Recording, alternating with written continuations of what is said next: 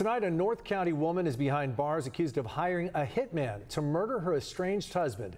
Good evening and thank you for joining us. I'm Carlo Cicchetto. And I'm Anna Laurel. Jesse and Marcella are off. Now, this isn't the first time that North County woman has made local headlines. CBS 8's Richard Allen is here now with more on this really disturbing story, Richard. And Carlo and Anna, Tatyana Remley had lived a life of luxury in Del Mar, filled with multi-million-dollar homes, prize horses, and sports cars. It's a far cry from her current residence at Vista Detention Facility, where she's now being held on solicitation of murder charges. I've always wanted to start a show. 42-year-old Tatyana Remley captured the spotlight back in 2012 for her involvement in a failed multi-million-dollar horse show at the Del Mar Fairgrounds.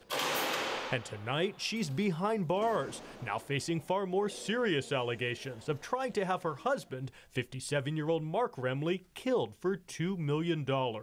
According to the Sheriff's Department, Remley tried to hire a hitman sometime between July 1st and August 2nd, right around the time she had filed for divorce. On July 3rd, investigators say they received a tip that Remley was trying to have her husband killed, one day after a suspicious fire at their home on Rancho Reposo.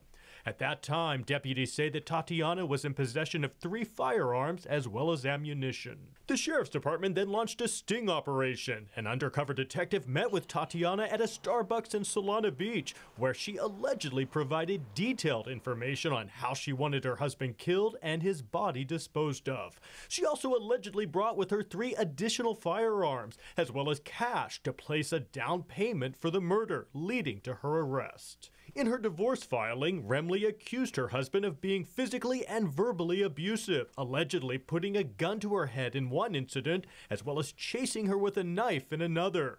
In that same filing, she claimed she is under extreme financial strain, adding, quote, "She's unable to maintain her realistic monthly expenses of just $12,000, much less than what she was accustomed to at $50,000.